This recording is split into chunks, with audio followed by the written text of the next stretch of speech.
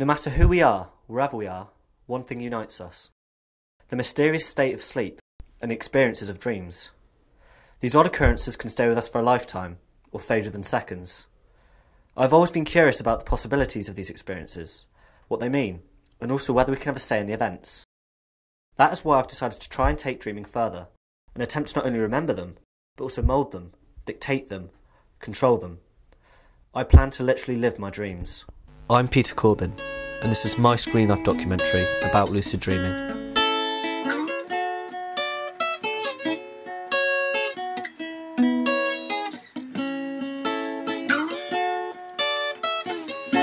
Daylight spreading. There are different ways to lucid dream, all of which demand a certain amount of preparation before you can expect results.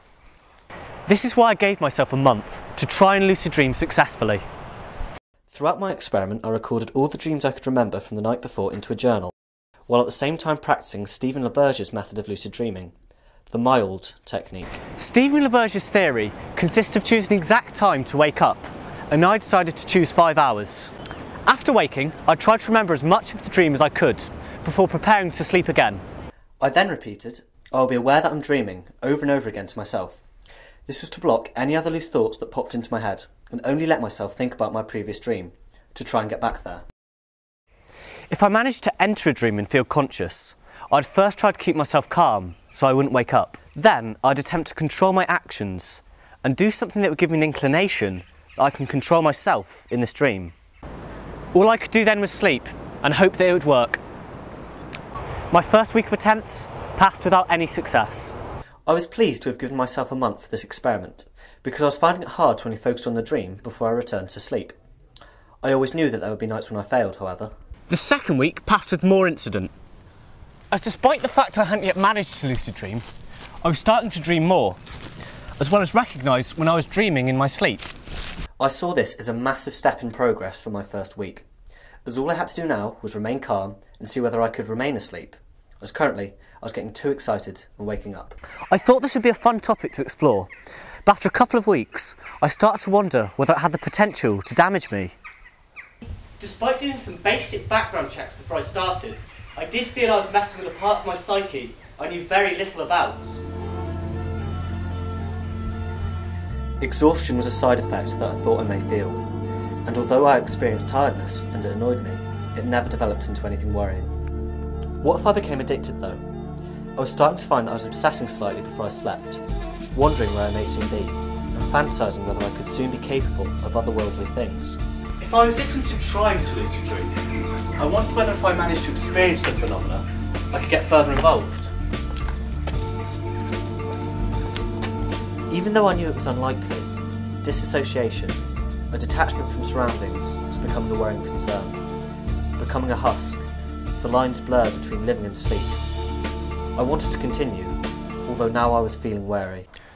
The third week, a breakthrough. I was exactly here, talking to a girl who I used to know from school but didn't really like back then. I was knelt down, going through my school bag when she asked me a question in a hesitant, apprehensive voice. What did you do on Saturday? And then I thought. I didn't just go with my dream script as is custom. I thought about my response. I went to Falmouth with my dad. Exciting, I know. But I thought consciously and responded. I'm not sure what it was about that girl or that question that made me answer, but I'm sure as I can be there was a lucid dream. The fourth week, however, I had more conclusive results. I'm not even sure of the scene, although I can loosely recall it was in some sort of building. Yet what I can remember is that, unlike my other dream, I did something which I couldn't do in real life.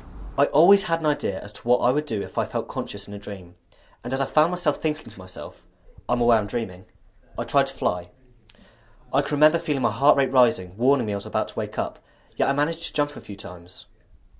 I didn't fly, but it felt as though it took me a while to land. It felt weightless, like swimming in water, and I felt as though I travelled further than the effort I put in deserved. As I landed softly from my third or fourth jump, I woke up. But I did it. I had broken the physics in my dream. Unless I just dreamt that the dream was lucid. I'm really pleased this project ended with some results. Even if I can't exactly prove them, or be 100% sure they happened myself. Sure, I didn't have a 3-hour dream where I shot lasers out of my eyes, and I didn't walk on the seabed with the fishes, but still, I've never hovered before. I enjoyed doing this project, even if it was a pain to wake up and it got a bit frightening.